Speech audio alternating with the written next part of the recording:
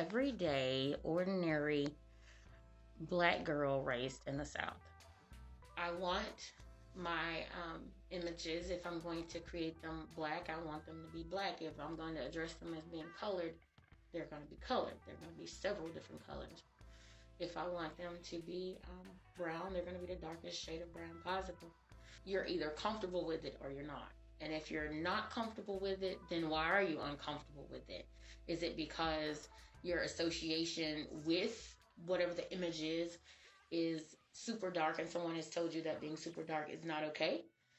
I try to use color to just kind of downplay the whole idea of colorism and how people tend to view each other, or would tend to view the image that I've created and form an opinion.